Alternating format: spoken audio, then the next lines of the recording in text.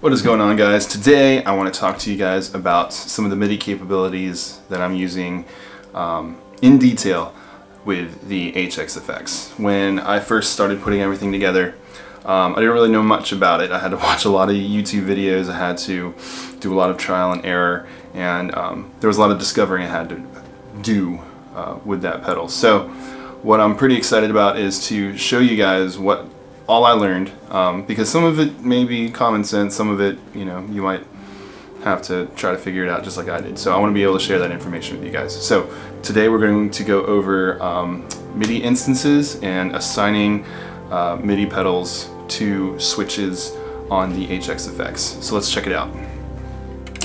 Alright, so here we are. I'm at a brand new preset. I haven't touched this one yet. And we're going to assign instances for the presets to change our MIDI powered or our MIDI based pedals. So here's what we do. We're going to go ahead and go into this edit mode, click the edit button next to the save button, and go to Command Center. So now we have all of our MIDI capabilities that are presented in front of us. These are instances, these affect the individual switches, and then this affects everything for the expression pedals. So what's cool is per preset you can have 6 instances, 6 MIDI instances happen at once, which is really cool. So first things first, you have to assign all of your MIDI channels. For the DPC-8EZ you have you only have one choice right now that's programmed into this pedal. So this operates off of MIDI channel 1. For the timeline and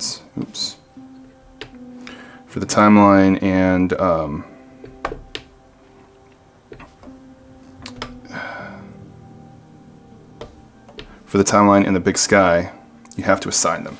So what I've done already is assigned my timeline to MIDI channel 2 and my big sky to MIDI channel 3. And that's going to be important when we start assigning instances. So kind of get back into regular modes here. So let's say we want to be in preset mode here for the disaster area, and we want to set it to preset 1. So what we'll do is go to Bank PC Change and assign your MIDI channel. You can assign the MIDI channel, like the master global MIDI channel, within the HX Effects to be whatever you want. I think I kept it at 1, but in this case I'll go ahead and change it to 1. And then on the next page, just arrow over here, at program you want to go to number 1. 0 is bypass, so in this case we're going to number 1. So our next instance, we're going to go ahead and set up the timeline. So let's say we want to use, we'll just do it where we are. We want to use this dotted quarter note preset that I made. So we'll go, again, we'll go here to Bank PC Change, arrow over, go to Program, and the timeline operates from 0. So at Bank 0, it starts like this. It goes 0, 1, Bank 1, 2, 3. So I have to set it to program 3. And then the same thing for the big sky. Again, Bank PC, arrow over, Bank PC, MIDI channel 3, arrow over, program. In this case, it's going to be 0 through 3. So 0, 1, 2, 3, 4. I want to go to 4 to use this sleepy sky mode, so go to 4.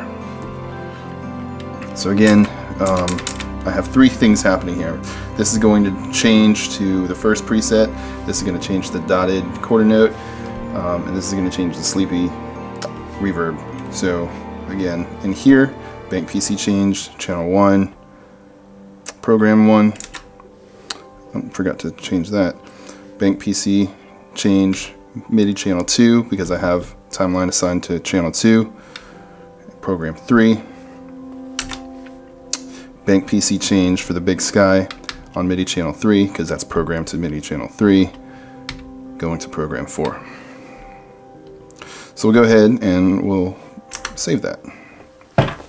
Obviously you can change the preset name to whatever you want it to be, but it's already saved. So let's check this out. Let's go ahead and see what happens when everything's kind of changed. And we hit this button. Bam!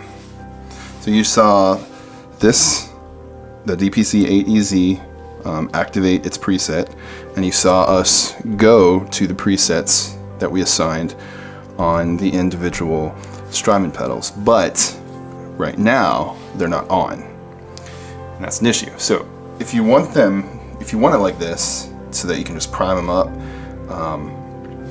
you're done. But if you want them to be active when you go to that preset, we'll go back in here, go to edit mode, command center, we have to assign switches. And so here's what we will do. We're going to go to switch, and you can pick any switch you want, any 6. In this case, I'll just do these last 2 for the timeline and the big sky.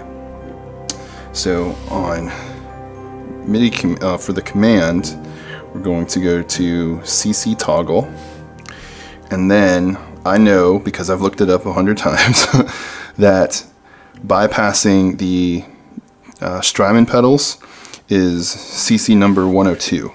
So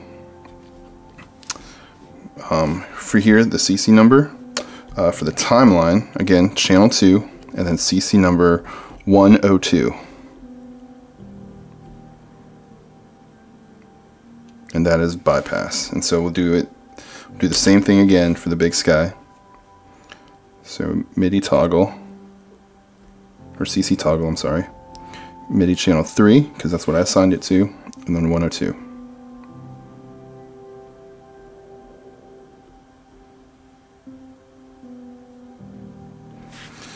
So now you should see these pop on and on, or on and off, I'm sorry. So now if we want them on, save the preset with them on. So now if we go to other settings, so even one's on and off, right? We'll do both off. Go back here, bam. When you go in, you now have the option to turn them on and off, but in the master preset mode, whatever's changed, whatever you're at before, it automatically goes back to what you assigned them to. So one interesting thing before I go that may help you guys, and I don't know if it was just a fluke on my part, but for some reason I couldn't route my MIDI to go to the DPC-8EZ, then to the timeline, then to the big sky. For some reason, any other messages past MIDI channel 1 would have a hard time getting to any of the Strymon pedals. So what I had to do is reverse the flow. So basically I'm going MIDI out from here to the big sky, then to the timeline, then to the DPC-8EZ. The good thing about MIDI, and the reason why we assigned channels to them, is that it kind of doesn't matter how it flows, as long as the program change and the programming is right. It'll listen, as you saw. And another cool thing with the timeline, it responds to tap tempo, and that's kind of just built in. You don't even have to assign anything globally in the HX Effects. It kind of just responds that way. You might have to, let's see, I think you go to global settings, go to MIDI tempo, and yeah, you may have to assign the MIDI out to send MIDI clock. But other than that, that's it. So hopefully this was helpful to you guys. If you have any questions, just comment down below and I will do my best to get back with you. Otherwise, thanks for watching, hit subscribe, and appreciate you guys watching, and we'll see you next time.